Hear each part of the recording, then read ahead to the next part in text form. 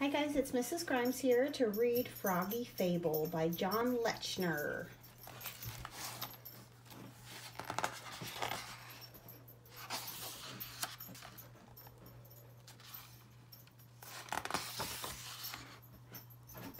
Once there was a frog who lived under a rock by himself. Every day he did the same thing. He swam in the pond to eat breakfast. He jumped onto a log to enjoy the sun.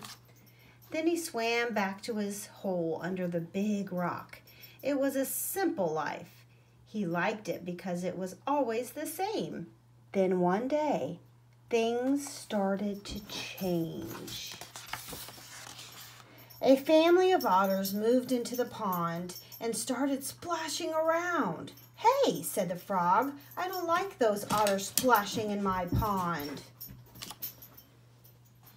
The flock of blue jays moved into the trees overhead, and they squawked all the time. "Hey, I don't like those birds making noise," said Frog.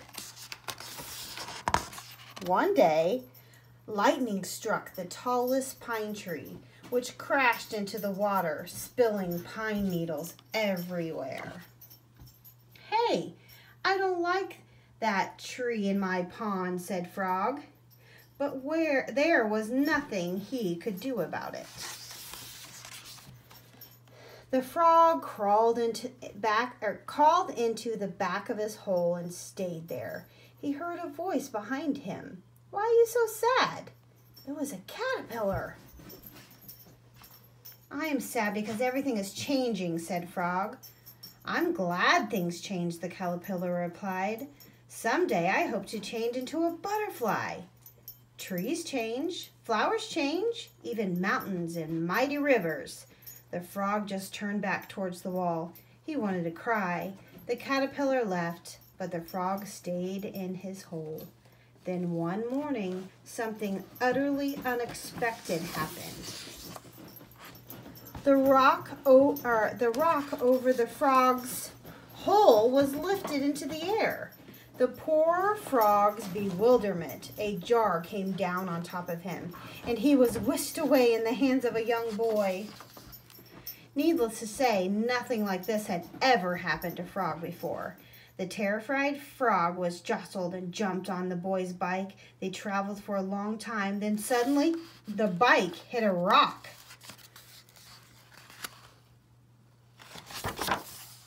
The jar went flying, and the frog fell behind some tall weeds. He sat very still until it was safe. When the frog finally crept out, he found himself in a strange and unfamiliar place. He was lost. The frog wandered until it got dark, then took shelter for the night in a hollow tree. The next morning, he kept on hopping, but just seemed to get more lost. Weeks went by, and the frog encountered many dangers and many wonders. Then one afternoon, when he had just about given up all hope of finding his home, he heard a noise from far away, a familiar noise.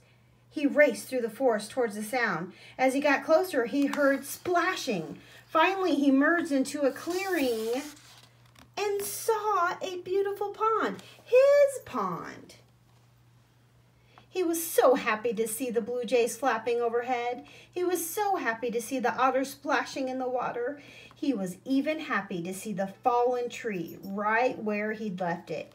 He knew he was home.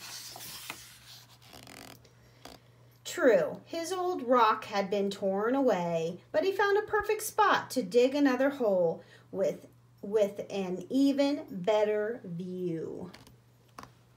After that day, the frog didn't mind so much when things changed. He could handle anything. He even tried something new once in a while.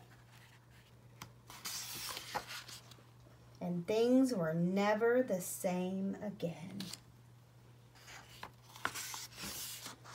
The end. Froggy Fable.